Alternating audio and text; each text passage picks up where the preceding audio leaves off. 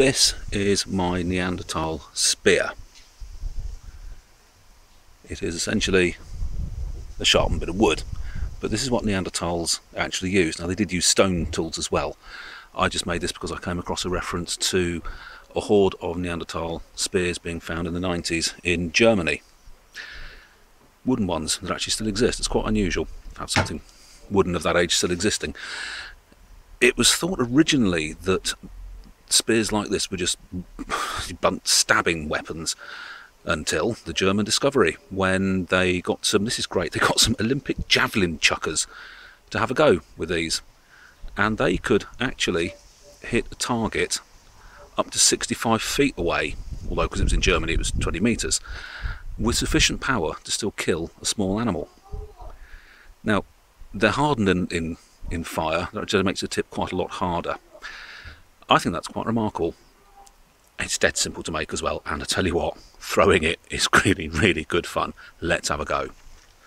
I won't be doing it from 65 feet, probably about 5.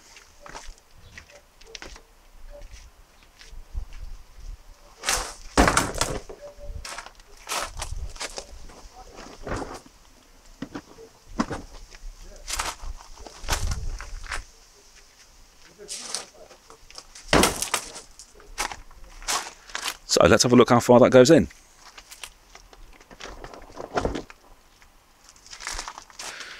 Alright, it's not brilliant, but that would hurt. That would slow you down.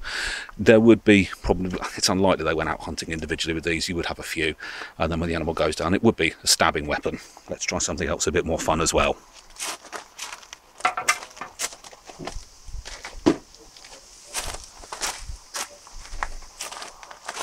A big bottle of water. Just hope I can hit it.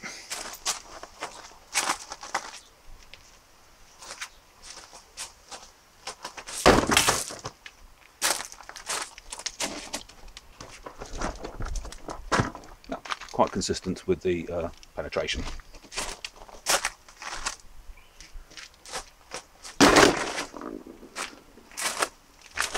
Ah, that wasn't supposed to happen. Shit, my missus is going to kill me when she comes back on.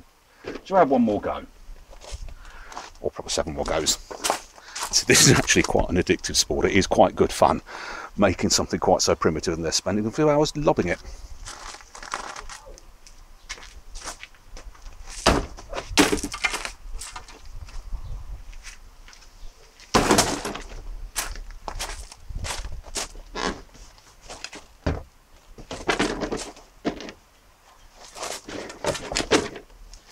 I'm guessing Neanderthals are probably a lot better at this, otherwise there'd be a lot of very hungry Neanderthals.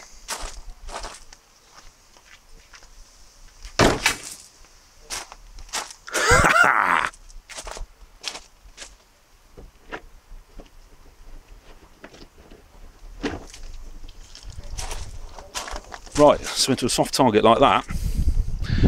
What's that, 4 inches? Like I said, I think it's actually quite good fun doing this. And I'll suggest, there we go, all you need is basically a big sharp stick. No furry clothes or anything like that. Anyway, try making one. It's properly good fun throwing these. Should we try and kill the rest of that bottle?